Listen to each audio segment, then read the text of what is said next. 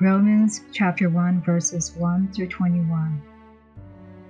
Paul, a servant of Jesus Christ, called to be an apostle, set aside for the good news of God, which he promised before through his prophets in the Holy Scriptures, according to his Son, who was born of the offspring of David according to flesh,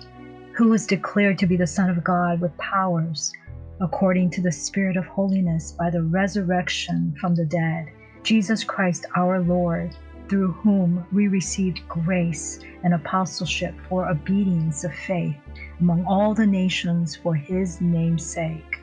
among whom you are also called to belong to Jesus Christ, to all who are in Rome, beloved of God, called to be saints, grace to you and peace from God our Father and the Lord Jesus Christ. First, I thank my God through Jesus Christ for all of you, that your faith is proclaimed throughout the whole world.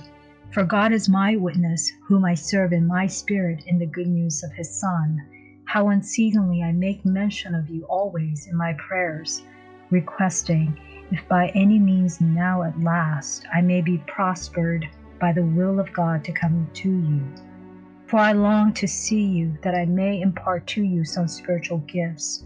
to the end that you may be established, that is, that I with you may be encouraged in you, each of us by the other's faith, both yours and mine. Now I don't desire to have you unaware, brothers, that I often planned to come to see you, and was hindered thus far,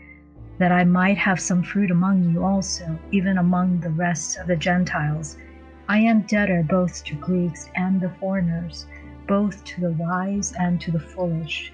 So as much as is in me, I am eager to preach the good news to you also who are in Rome. For I am not ashamed of the good news of Christ, for it is the power of God for salvation for everyone who believes,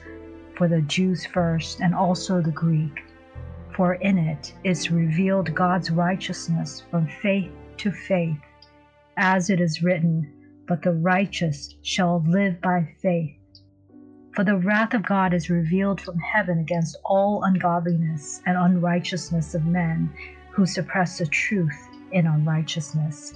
because that is which is known of God is revealed in them, for God revealed it to them.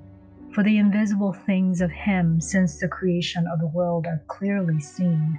being perceived through the things that are made, even his everlasting power and divinity that may be without excuse. Because knowing God, they didn't glorify him as God, and didn't give thanks, but became vain in their reasoning, and their senseless heart was darkened.